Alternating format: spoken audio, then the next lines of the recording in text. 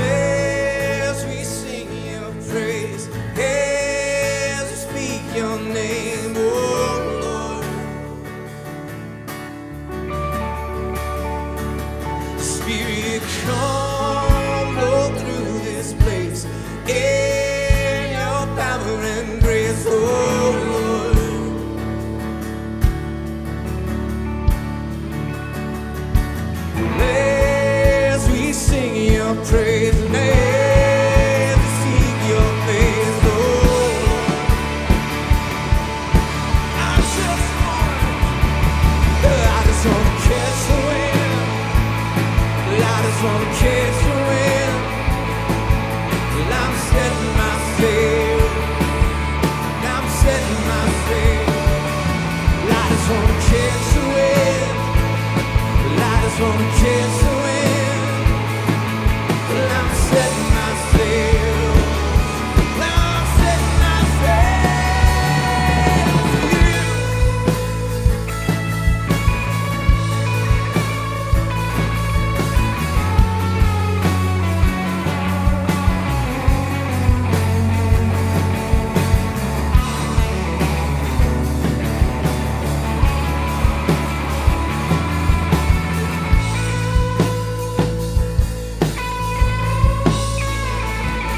Spirit, come, blow through this place in your power and grace, oh Lord.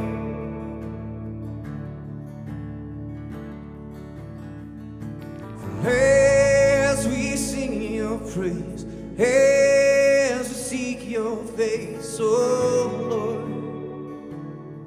As we gather together, wherever you are, may we set our sails, and may we allow the Spirit of the living God to move through those sails. And as we always do, we come with expectation,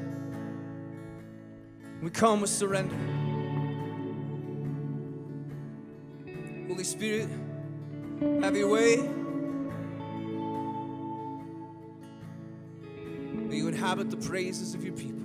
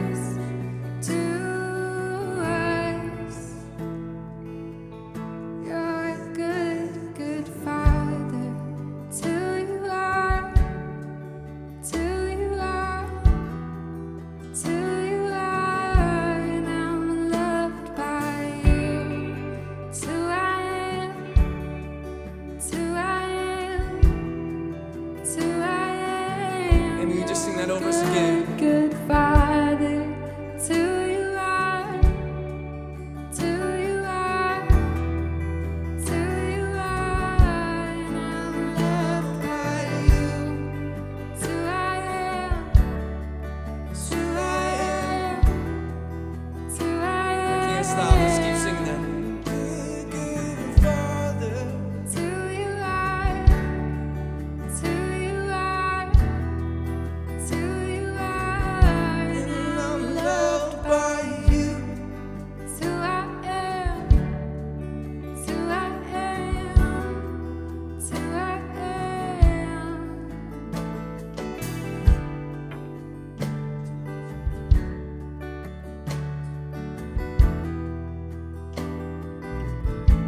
Lord, we praise you and thank you for the chance to gather, to worship you.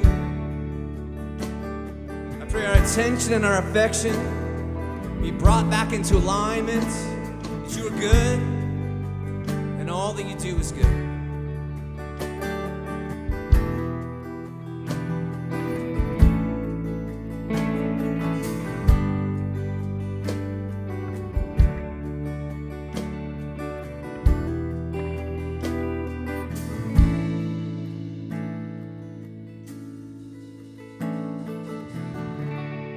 Pray these things in the name of Jesus, our Messiah.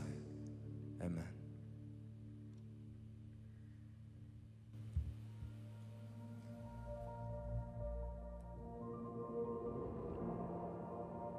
I grew up with 3 brothers. I have 1 older brother and 2 younger. And I remember my brothers were allowed to go out by themselves, whether it was going to the store or going to meet a friend. And I was not allowed to do that. My mom wanted me to go with someone else.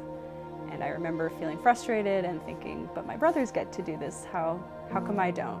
When we were visiting my parents' family friends in Philadelphia, and they had 3 boys, super rambunctious, and I remember my sister and I, we were asked to clear the table, which was not uncommon, we always did, but the boys were sent outside, and I remember just thinking, wait a minute, this doesn't really make sense. Like, why are we clearing the table and then kind of cleaning the dishes when they were able to run around and enjoy themselves outside? I'm Estelle. I've been going to Cornerstone for about 2 years. I am a technical recruiter. I also work in HR and have an interest in diversity and inclusion. I had an experience in which I was functioning as an office manager, kind of dealing with administrative tasks, also doing various tasks including carrying heavy boxes and putting together furniture. And I had an experience where I had completed some of those tasks and a manager assumed that the men in the office had did it. They didn't think that I would have done it and assumed that some of that was gender-based, and that was frustrating for me. I'm Christy Lewis, and I live in Lafayette, Colorado. About 10 years ago, I started Quinn Foods. When I started Quinn in a male-dominant industry, I almost felt like I had to change my personality and change my style of communication, which was really hard for me. And I did that so I could fit in, and it was changing from sweet to aggression, and I felt like I had to kind of up my game if I wanted to play with the big boys in a very conventional space. One of the things that has really struck me from Scripture is the fact that women were the first to be charged to proclaim the resurrection, and to me that sends a pretty strong message that Jesus has an incredibly high esteem for women and the capabilities that we have, and that we're trusted with that type of message.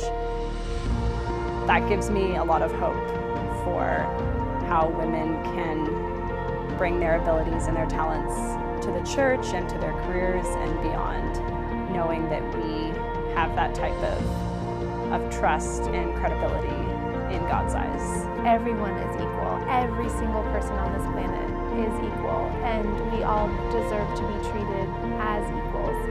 And as a child of God, we are all very, very different and unique in our beliefs and our ways, and outside of gender, color, race, there's one thing that kind of unites us as all, and it's equality. It's faith around being kind to every single person that you know, regardless of what they're going through and where they come from. So that's what I try and teach my three boys, and what I would expect that they will teach their children, and it's how we run our companies.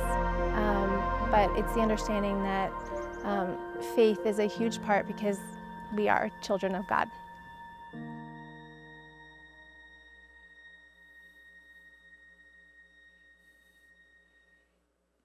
Thank you, Estelle and Christy, for being vulnerable and for giving us a little window into your experience as women in this world. And, you know, during this series, we're shining a light on three current issues: politics, gender, and race. And last Monday and Tuesday night, we had Zoom discussions on politics. I'm going to let you know later in this message about an opportunity to be part of some discussions on racial justice. And we're going to dive into gender equality after the first of this year. Our focus on these three issues will be a will not be a one-and-done exploration. We plan on keeping these issues out in front of us a variety of ways now and through next year and even beyond, hopefully. So keep watching for opportunities. We'll let you know as they come up, okay? 2020, this is like an understatement, right? 2020 has been quite a year, hasn't it? We've been mentioning it almost every week. But with the election just 2 days away, who knows what else is in store for the days ahead of us? Well, the answer is God knows, which means that we shouldn't be too freaked out by whatever takes place, but rather we should be ready to meet anything that happens head on with a posture that's consistent with being a follower of Jesus. One that's full of faith and courage and patience and kindness and grace, which is why we started our current Peacemaker series, anticipating that as challenging and divisive as 2020 has already been, it may worsen in the days and months ahead. And we felt that understanding how to be peacemakers is vital for today, so vital that we've added it to the current list of Cornerstone's 9 values that define who we are as a faith community. The passage we're using as a foundation for this current series is Matthew 5:9, and it says, "Blessed are the peacemakers, for they will be called children of God." And before I move on to talk about today's topic, I want to ask an important question about this passage, and here's my question. If we are going to be called a child of God for being peacemakers, who is the one doing the calling? Is it God or is it other people? And I want to suggest that the answer is other people, because the spiritual status of a child of God is based solely on faith, not on works. Through faith in what Jesus did for us on the cross to atone for our sins, we become adopted into God's spiritual family. And when that adoption transaction transpires, God now considers us his forever sons and daughters. And whether we are peacemakers or not, nothing can change that forever status, because it's not based on works, it's based on faith. But when we live as peacemakers, we're now behaving like we're actually one of God's children. And when we do that, people take notice. And they'll say something like, "Hey, you're one of God's kids, right?" And that's probably why Jesus says, "Blessed," or "happy are the peacemakers, for they will be called," or they'll be noticed as God's children. And the importance of behaving like we're actually one of God's children is the essence of my message today. Because, as you'll soon discover, behaving like this is how God created all of humanity to live when he decided to make us in his image. He could have made us like the rest of the animal world, but he put something uniquely inside of us that is called his image, and that makes us different from the rest of creation. I've said this many times in the past. My dog never comes to me and says, "What's the meaning of life?" He never says, "I feel so unsatisfied with my life right now." All he really cares about is when he's going to eat and when he's going to poop. Only humans ask these kinds of existential questions. And we ask them simply because we're made in God's image. And so today, I'm going to talk about what it means to be made in the image of God, something that Brian and I have taught on many occasions in the past, even as recent as just 4 months ago in our beginning series, because we believe that the implication of God's image is one of the most important concepts to understand, especially for the times we're living in right now. And yet, as often as we have taught on this subject in the past, I've got to be honest with you, we're a little baffled about how little this teaching has impacted the divisive and mean behaviors that persist in so many who listen to our messages. And so I'm asking that for the next 30 minutes, that everyone listening to this message would please tune in with every part of their being. And I'm also asking that you would have one of two responses to this message. Number one, if you feel that I am wrong about what I'm about to teach, then please contact me or Brian to explain why you feel that way. Or number two, if what I'm about to teach resonates with you, then please do all you can to let it impact your life the way this teaching demands.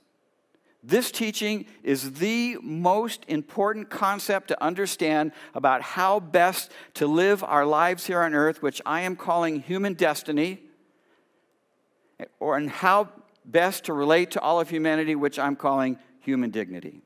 In his book on the image of God, author John Kilner says, many see humanity's creation in God's image as central, at the heart of, in fact, the most important matter in theological anthropology. And I totally agree with him, 200%, because I believe that it's absolutely impossible to understand what it means to be human if we don't first understand what it means to be made in the image of God. And both human destiny, which is how we're supposed to live our lives, and human dignity, which is how we're supposed to treat others, are theological. They are God-logical functions of being made in God's image, and we're going to look at both of them today. The title of this message is, What is the Image of God? What is the image of humanity? And the short answer to this question is, God is the image of humanity, because we're all made in His image. And I'm hoping to deliver a message that is both fresh and hopefully interesting, one that will hold your attention for the next 30 minutes or so. But please do everything on your part to seriously consider and absorb what I am about to say, because this is something we all need to be on the same page about. Our text is Genesis 1:27, and here's what it says. So God created mankind in His own image. In the image of God, He created them, male and female, He created them. The Hebrew words for image of God in the sentence are B'Tselem Elohim. It's also known in Latin as Imago Dei. So let's just dive right in and first look at how God's image determines human destiny, all right? Which is about how we are supposed to live our lives. Every human being ever created is made in God's image, and as a result has a destiny to live out, whether they are aware of it or not. And this human destiny not only includes where we are ultimately going, but what we're supposed to do and how we're supposed to do it along the journey to where we're ultimately going. Destiny is about life purpose. Many of the great movies that we love have unlikely heroes who rise up in the face of some horrible dilemma, right? To fulfill their destiny by becoming leaders against those causing the dilemma. In Braveheart, William Wallace fulfills his destiny by leading his fellow Scots in the First Scottish War of Independence. In Mulan, a young woman named Mulan fulfills her destiny by defying gender stereotypes in order to release her people from the evil grip of Chinese leader Bori Khan. In Star Wars, young Luke Skywalker fulfills his destiny by standing up against the dark forces of evil, led sadly by his own father, Darth Vader. I bet he had some father issues. In each of these stories, And there are countless stories just like them. There's an implied sense of destiny for their mission. Destiny is about life purpose, and being made in God's image defines our destiny as we reflect His image in wherever our mission leads us. Again, John Kilner says it so eloquently. Listen to this. It's beautiful. Our reflection of God is the beauty of human destiny. Listen to that again. Our reflection of God is the beauty of human destiny. Just chew on that little nugget for a moment. See where that takes you. To bear God's image means to reflect God's characteristics. It means to live like God would live if He were here on earth. It means to have a life pursuit of growing in our understanding of God's characteristics in such a way that we embrace them as our own characteristics. You know, throughout the ages, famous people have always influenced things like fashion and hairstyles and even behavior. I wish I had a photo to show you, but I was so influenced by the Beatles as a teenager, I imitated their characteristics. I had long hair, I wore a Nehru jacket, I had striped bell-bottom linen pants, I wore 4-inch platform shoes, and multiple strings of really cool beads hanging around my neck. Unfortunately, I also imitated their bad drug habits as well. James Dean inspired countless young men to wear white t-shirts with a pack of cigs rolled up on one of the sleeves. A British group called the Beastie Boys influenced men to wear a mullet hairstyle. Jennifer Aniston of Friends influenced women to wear the Rachel hairstyle. And a music group called the Bangles influenced millions of people to walk like an Egyptian. Dun, dun, dun, dun, dun, dun, dun. We've all been influenced in one way or another by someone we looked up to and wanted to emulate, whether they were positive or negative role models. And we do this partly because we believe that when we reflect the image of that person, it makes us look super cool. And this is totally normative behavior. And if that image reflection comes from a positive role model, it's a really good thing.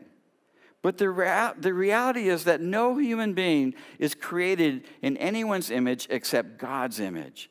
And so when we reflect His image, we're actually living in sync with the way God created us. Listen to this. Let it just soak in. The true essence of what it means to be human is to reflect God's character in such a way that it informs every aspect of how we live our life here on earth. That's also exactly what it means to glorify God. And let me tell you, there is no better way to live a more meaningful and exciting life, not only for us, ourselves, but also for those who intersect with us on our fateful journey. And if you really want to be the coolest dude on the planet, all you have to do is start reflecting God's characteristics. And since God's characteristics are all an inside job, meaning they're internal, not external, it really doesn't matter how you look on the outside. So have fun finding that awesome look that is uniquely you. Go for it. Okay, so first and foremost, image determines human destiny. It defines what and how we're supposed to do with our lives here on earth, how we're supposed to live them out. Secondly, certainly not any way in the least, image determines human dignity, which is about how we are supposed to treat others. Our text said God created both male and female in the image of God. And I know that in our modern world today, male and female doesn't quite cover all the human identity classifications that exist. And without any judgment about these classifications, God's intent in making this declaration about male and female is simply to ensure that it covers the entirety of humanity, and not just genders, right? All colors, all ethnicities, all religions, all ages, any and all human classifications or identities that we can put a label on. They're all covered. And by human dignity, we're talking here about assigning a God-given worth, equality, and respect to everyone. That's not predicated on anything other than being made in His image. In other words, it's not based on being a conservative or a liberal, a Republican or a Democrat, Donald Trump or Joe Biden, a good person like Mother Teresa, a bad person like Adolf Hitler, a God worshiper or a Satan worshiper, a super good-looking person like myself, or even someone who looks like, well, Brian Carlucci. Every human being who's ever lived in the past or will live in the future is made in the image of God, and because of this, deserves to be treated with human dignity, and for that reason alone, period, end of story. One of my favorite passages in the Bible about this subject is Ezekiel 18:23. When's the last time you looked up that verse, okay? Here's what it says. This is God speaking. Do I take any pleasure in the death of the wicked? Declares the sovereign Lord. Rather, and the answer is no, right? Rather, am I not pleased when they turn from their ways and live? You know, sometimes Bible teachers frame God as this really pissed off, bloodthirsty deity who's obsessed with destroying bad guys. And although God does promise justice either in this life or in the life to come for all those who have been mistreated, don't ever think that God enjoys this even just a tiny bit. Because even the wickedest of people are still made in His image. And God would rather have them repent so they can discover their true human destiny rather than see them perish and face the consequences of their wicked actions. That's God's heart right there. And this word, Hebrew word teshuvah, which means turning around or to turn around, meaning repenting and then living to reflect God's image, is what brings God great pleasure, not vengeance. Vengeance does not bring God pleasure. One of the earliest church fathers following the first apostles, so we're talking really early in church history, a man named Clement of Rome said this. Towards the end of the first century, he said, you should do good to and pray honor and reverence to man who is made in the image of God. Minister food to the hungry, drink to the thirsty, clothing to the naked, hospitality to the stranger, necessary things to the prisoner, and that is what will be regarded as truly bestowed upon God. So it's like you're doing this for God, right? Jesus said, as much as you do it to the least of one of these, you've done it unto me. This list is taken from that chapter in Matthew 25, where Jesus is teaching on the least of these. And notice how prisoners are included in this exhortation, because despite what they've done, whatever they've done to earn a ticket to prison, they're still made in God's image and therefore deserve to be treated with human dignity. Those people, everybody on that list, are the vulnerable, the at-risk, the marginalized. And that's why Jesus calls them the least of these, not by God's measurement, but by society's measurement. And we're exhorted to do whatever we can to lift them up, to restore human dignity to their lives, depending on the situation they are in. Food for those who are hungry, drink for those who are thirsty, clothes for those who are naked, hospitality for those who are aliens, companionship for those who are imprisoned. Why? Simply because they are made in God's image. And for that reason alone, they are worthy of this special attention. And this is not meant to be an exhaustive list. It's merely meant to underscore how important it is to treat each and every person on this planet with human dignity. But especially especially those who are vulnerable and at risk and marginalized. You know, almost all the great justice movements of the past were built upon the belief that every human being has intrinsic value simply because they're made in God's image. Especially the movement to bring racial justice. In the 4th century, so we're talking early on in history, a church leader named Gregory of Nyssa wrote this to slave owners. This is what he wrote to slave owners. What price did you put on the likeness of God? Who is his seller? To God alone belongs this power, or rather, not even to God himself, for this gracious gift. It says, the gracious gifts are irrevocable, from Romans 11:29. God does not enslave what is free. It's beautiful.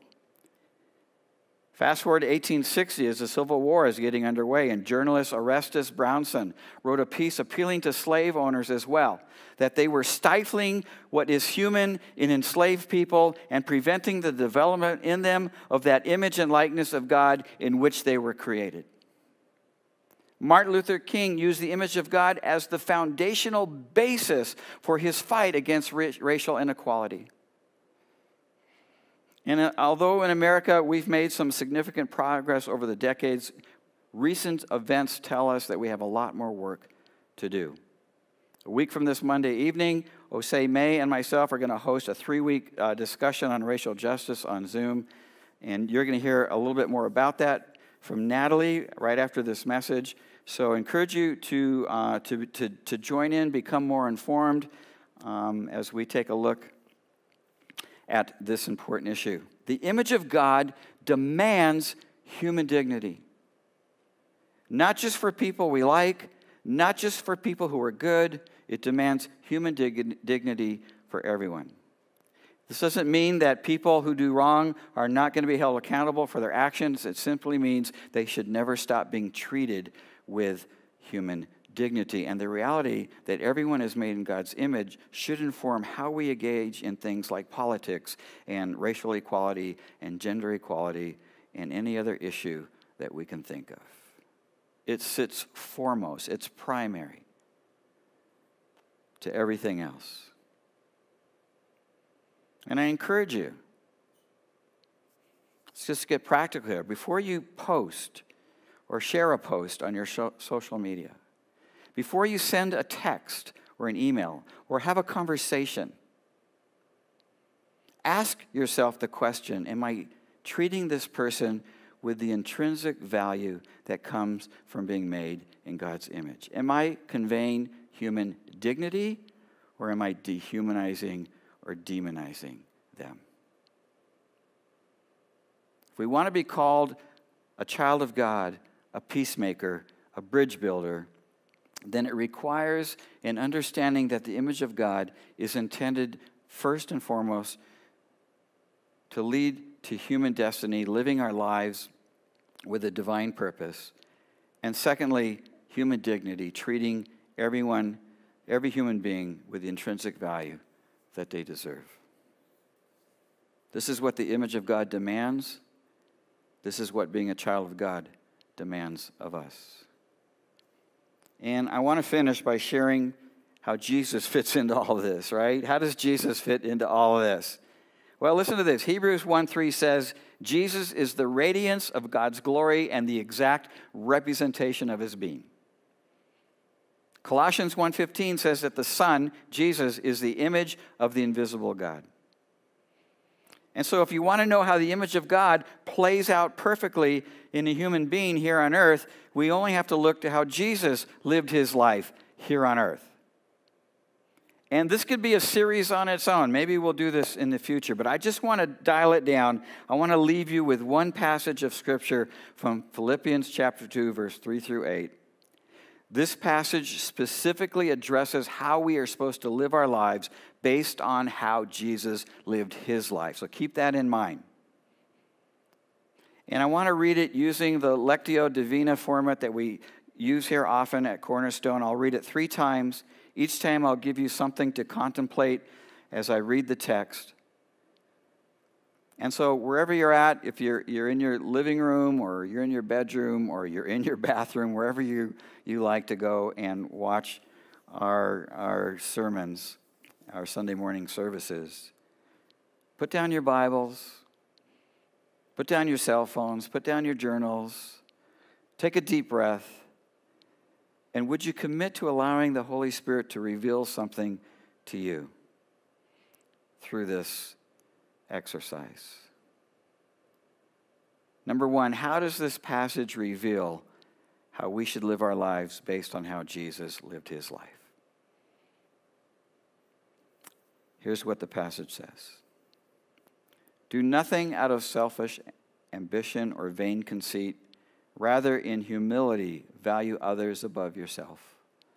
Not looking to your own interests, but each of you to the interest of others.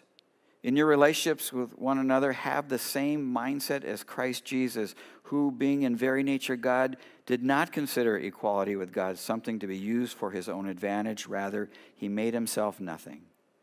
By taking the very nature of a servant, being made in human likeness, and being found in appearance as a man, he humbled himself by becoming obedient to death, even death on a cross.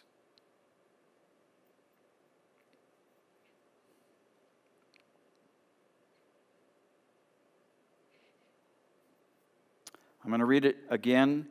This time, focus on the words, value others above yourself, and try to connect that to some challenging relationship you may have in your life right now. Here it is again. Do nothing out of selfish ambition or vain conceit. Rather, in humility, value others above yourself, not looking to your own interest, but each of you to the interest of others. In your relationships with one another, have the same mindset as Christ Jesus, who, being in very nature God, did not consider equality with God something to be used to his own advantage. Rather, he made himself nothing by taking the very nature of a servant, being made in human likeness, and being found in appearance as a man, he humbled himself by becoming obedient to death, even death on a cross.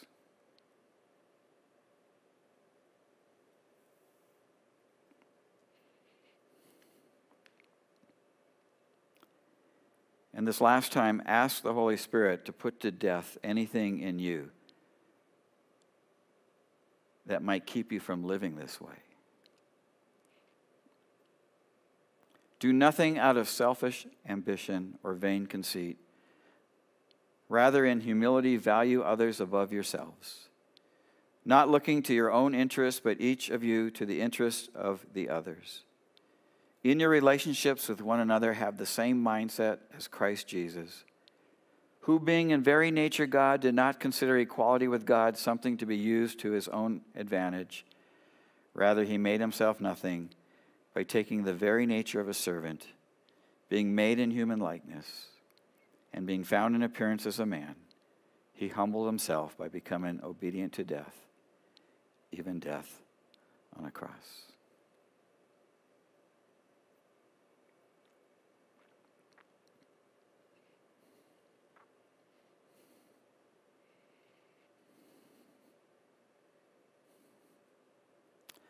Lord Jesus, we thank you that, number one, you came to earth to show us how a person in the image of God is to live their life, and you lived it in a radical way. May we learn from you about human destiny, how we're supposed to live our lives, and human dignity, how we're supposed to treat others. As we watch how you lived, Lord. Holy Spirit, may you infuse that into our DNA, that we would have God's DNA, his image, living out, growing in us, day by day, taking on his characteristics more and more as each day goes by. And may we live it out here, in our faith community, in our city, in our nation, and in the world. Lord, may it have an impact on us that people would look and say, hey, there goes one of God's kids. And I pray this all in Jesus' name. Amen. So Natalie's going to come up and share a few things with you before we close for the morning. And here she comes.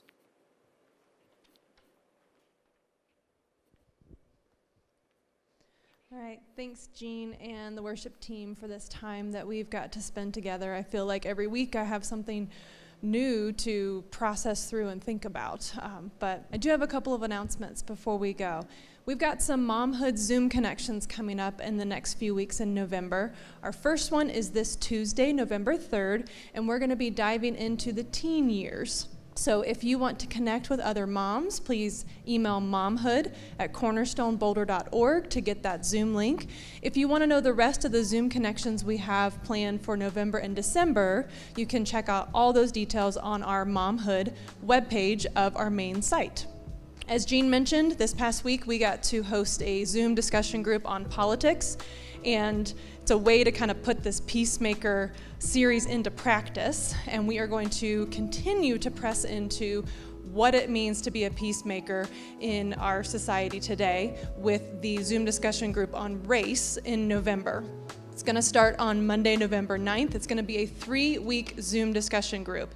So you do need to register so we can send you the link and any pertinent information. You can register for that group on our upcoming events tab of the website.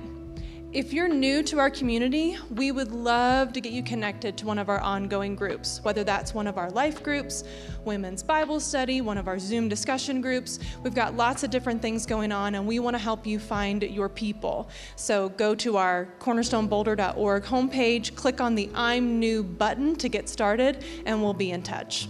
And lastly, giving.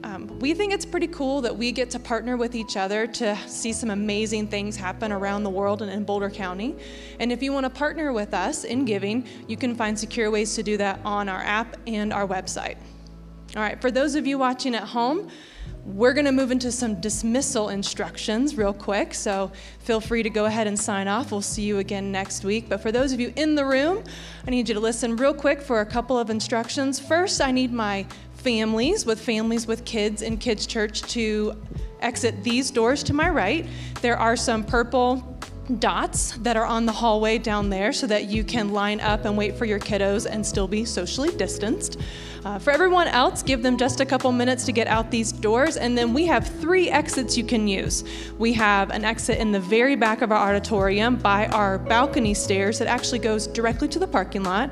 We have another exit in the back of our auditorium that goes out to our courtyard, and then of course we have our front exit. So we are going to be cleaning in between services, so please maintain some social distance as we exit the building, but we're really glad we got to spend our time together this morning. Stay classy, Cornerstone. We'll see you again next week.